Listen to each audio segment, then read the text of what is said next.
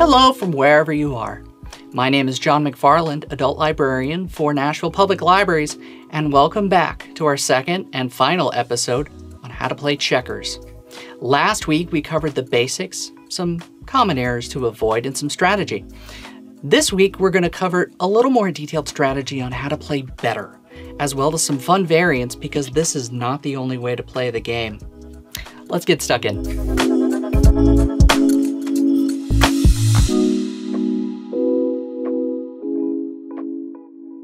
Last week, we talked about how to play the game.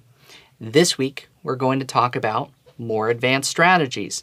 Now, you're wondering, where can you find more information about strategies? Glad you asked. You can look in the library catalog for the word Hoyle. It's named after a 17th century game treatise writer named Edmund Hoyle.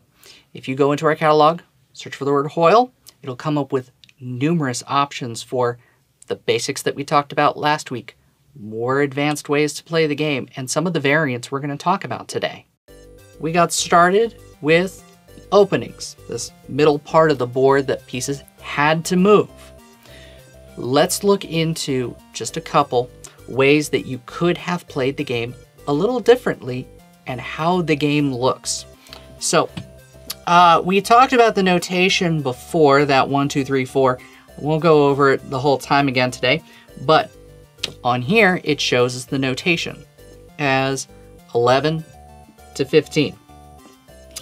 So that is one way that you can follow along with almost all of these books. They will take you step by step. So let's take a look here. And that's another way to open.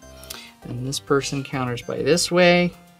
So that way we're starting to try and move forward by blocking options. So notice this person's at risk. I can move that a little forward. So now we've got, what do we want to do here? We're going to do this over here. And then this person's going to move over here. So it does involve the sacrifice of a piece here, but it does allow for you to start making moves, and notice that hardly anything is moved over here. So you've still got on the white side a good defense. This is the name of the game. Having a good defense that you can use in order to keep moving forward slowly but surely. But it also means that you can now move this piece over here to prevent it from being jumped.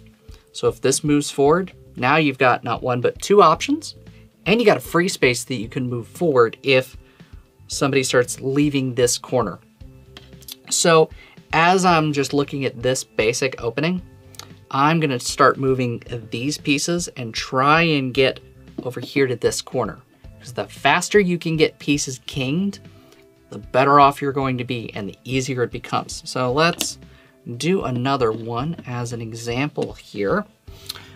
So let's see, this one has here, and then here, followed by here, followed by here, and then moving forward over here. So this leaves a little bit of open space, but it's the same kind of principle where this piece is moved forward. Oh, sorry, I need to capture this piece first. Some days I forget about the capturing rule. So we've got this piece captured here, and that's sometimes when this game can really flow, where now you've got these pieces moved and we've traded off two for each of us. I've got one here in the corner. So now this piece just can't move unless it moves this way. This piece can pretty much move, but it opens up this space. So if I was playing this as white, I'd just ignore this piece for as many turns as needed, because if we have all of my pieces over here as black, this piece can just waltz right in.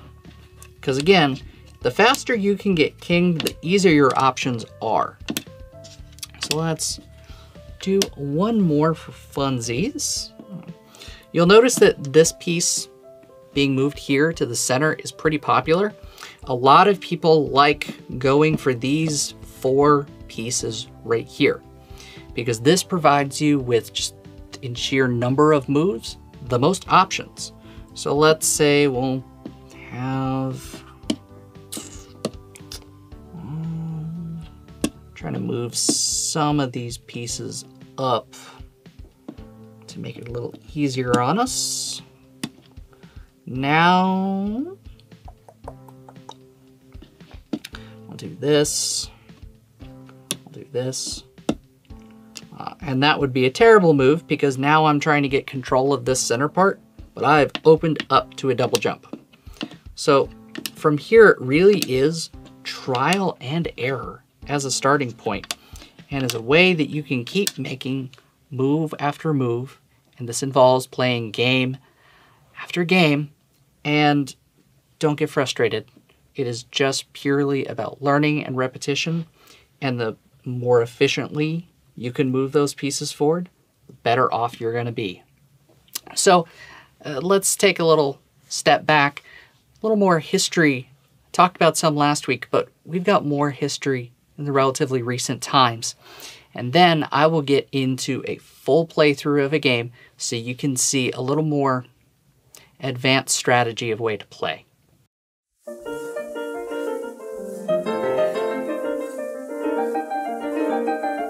I want to talk about how important this is to mind games and logic planning.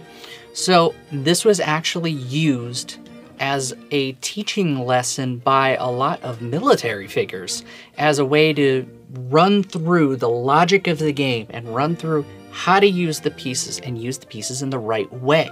So its use as stratagem is pretty well documented with English military and even the American military.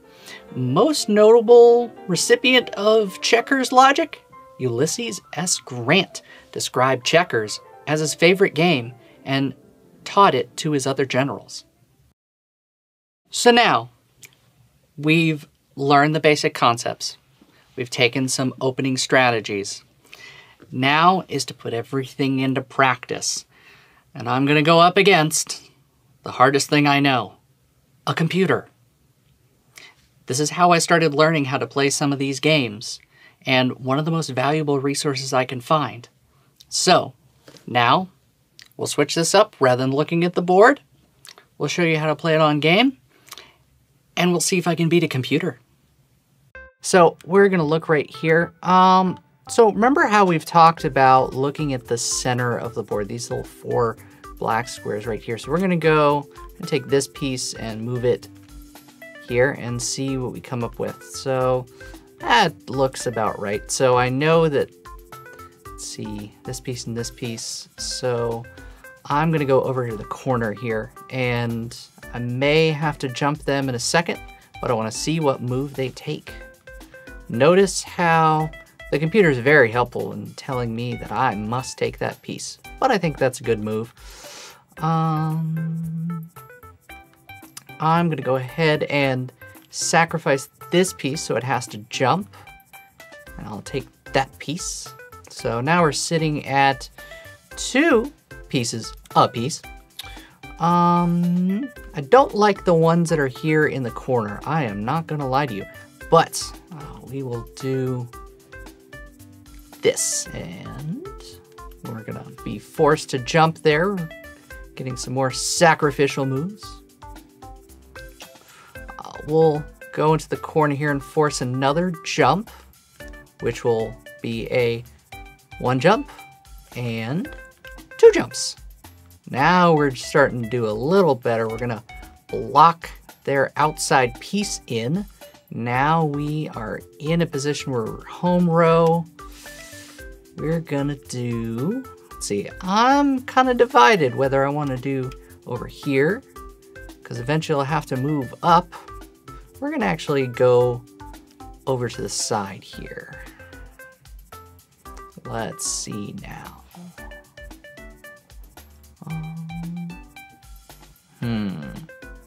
Decisions. So their first home row piece got moved, and I can't capture this one, but we're at least starting to get some movement.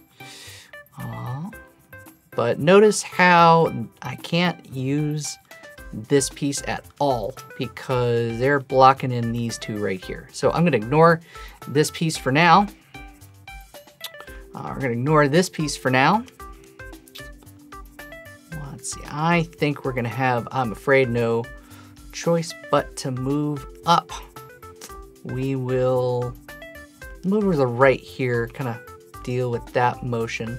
Sacrifice a piece and gain another one. So we're still doing the one up, and they eventually have to move, which means we are about to experience the joys of pieces being kings. We're probably gonna win this one simply because they're running out of room. So we're gonna go ahead and king this other piece because it's always more beneficial to have pieces that can be kinged. We're gonna block this corner here, which means now the computer's going to be running scared. As it should be, because we have pretty much won this game here. Move piece from the corner.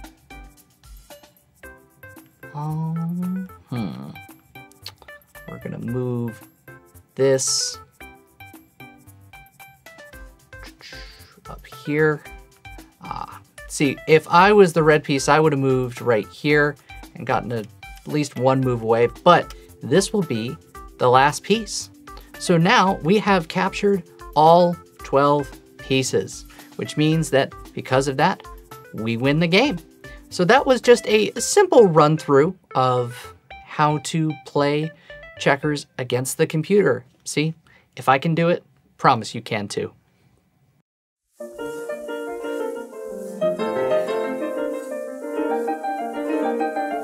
After the Victorian era really started going and we started seeing more newspapers and journals proliferate across the planet, we saw that the American Checkers Federation and the English Draughts Association started holding gentlemanly tournaments with large prize pools of $100, which back then was worth quite a bit more. And what you saw is they would print, I talked about the notation, they would print the notation of the game so you could follow along and see how the game went for these championships. And this got even more people playing within gentlemanly Victorian society. Okay, back to the game. Now, I promised you fun variants to try, and I intend to deliver. So now that we've gone over the basic concepts and how to play, let's turn things on their head a little bit. So I've got two that I want to show you real quick. They're real easy. We just flip the rules. So instead of you wanting to capture your opponent's pieces, you want to lose pieces. So remember that you have to capture a piece if you are available. So instead of I want to try and avoid this, you want to lean right into it. And the first person to lose all of their pieces is the winner. There's no ties on that one. So I kind of like the idea of that, of turning ideas on their head and experimenting with stuff. Speaking of turning, one more variant to try is right here. Instead of going all the way through, let's actually get to take some pieces off the board here. So what we're trying to do is go from one side of the board to the other. And you can still block pieces, you can still move, but you can, let's see, do this here. You still have the same jump rules that always apply, and then you can move diagonal like that. So it takes a little bit of experimenting to make it work, and you'll probably get blocked a couple times, but I think it's a fun little brain teaser and challenger when you're so used to looking at it from a front-back perspective. So give those a whirl, try those at home. You can also just come up with your own variants. Experiment. It's always fun to have.